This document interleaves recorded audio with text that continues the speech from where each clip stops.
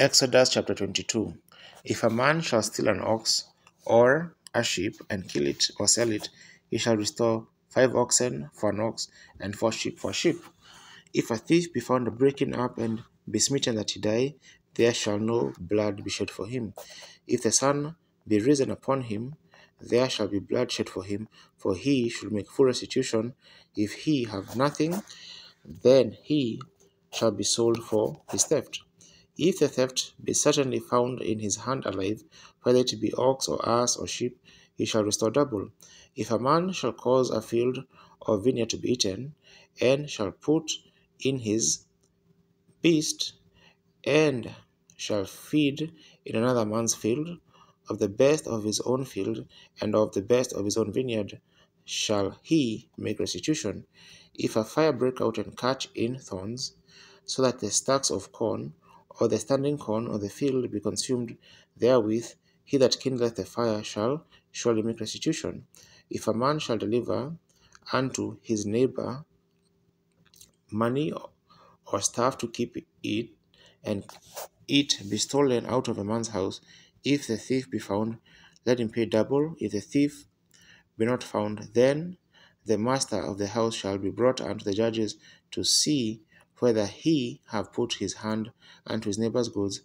For all manner of trespass, whether it be for ox, for ass, for sheep, for raiment, or for any matter of lost thing, which another challenges to be his, the cause of both parties shall come before the judges, and whom the judges shall condemn, he shall pay double unto his neighbor.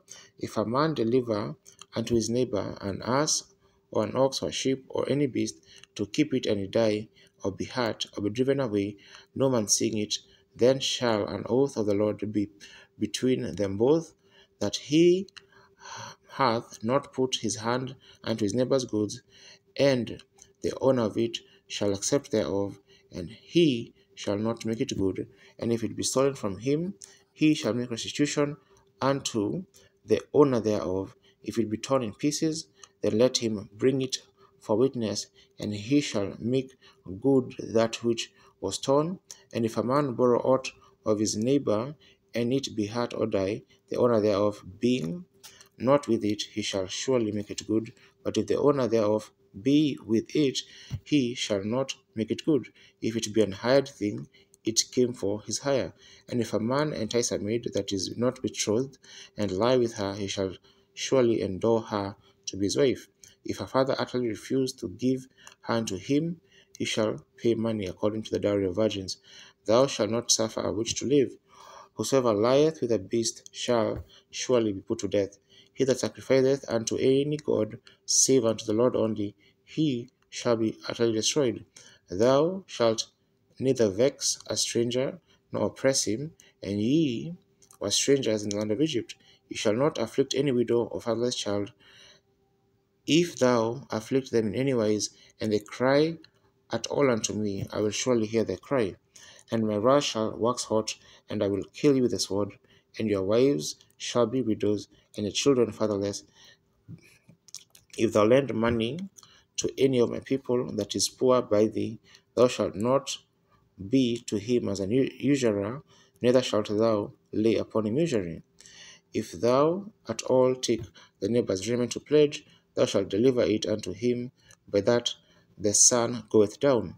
For that is his covering only, it is his raiment for his skin wherein shall he sleep. And it shall come to pass when he crieth unto me, that I will hear, for I am gracious. Thou shalt not revile the gods, nor curse the ruler of the people. Thou shalt not delay to offer the first of thy ripe fruits, and of thy liquors, the firstborn of thy sons, shalt thou give unto me. Likewise shalt thou do with thine oxen and with thy sheep. 7 days it shall be with his dam. On the 8th day thou shalt give it to me, and ye shall be holy men unto me. Neither shall ye eat any flesh that is torn of beasts in the field. Ye shall cast it to the dogs.